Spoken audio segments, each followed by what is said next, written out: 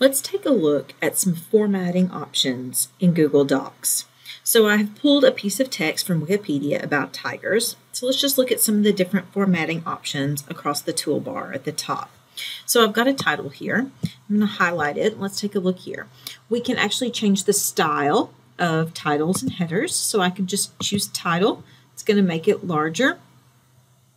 I've also got some heading sizes and things like that. If you wanted to keep formatting consistent, if you had different headings here, then you could easily highlight and change the style of all those different headings to make sure that you had them the right size.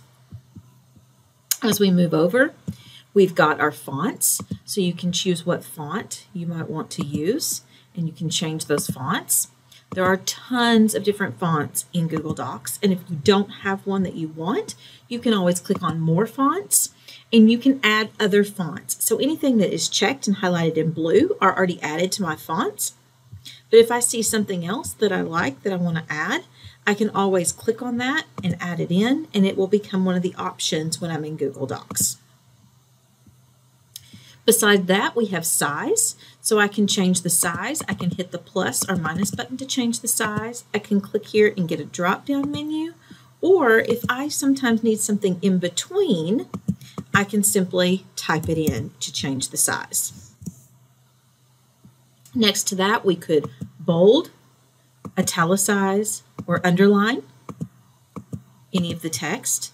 You can change the text color to make it be whatever color that you would like. You can also highlight the text so that it would be highlighted, and you can choose the color that you would like to highlight. You can also insert links. So if I want to go back up to Wikipedia where I got that information, and I'm going to pull up my page about tigers. So if I wanted to link an outside source, I could type some text, highlight that, click on this link button. I could link anything that's in my Google Drive, or I could always copy using Control-C and paste, Control-V, that link in there.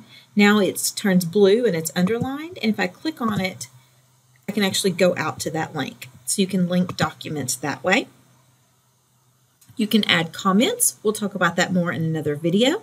You can insert images. We'll also talk about that in another video.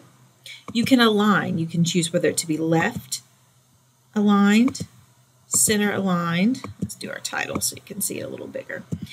So I can left align, center align, right align, or have it justified. You can also do spacing.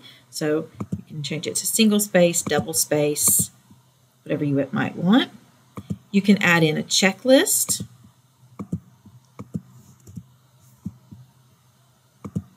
So you could put in a checklist of things.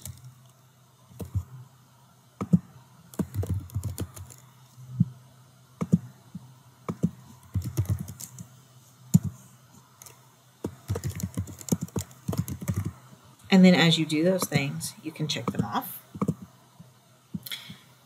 You can bullet, you can number, you can choose to increase or decrease the indent of things.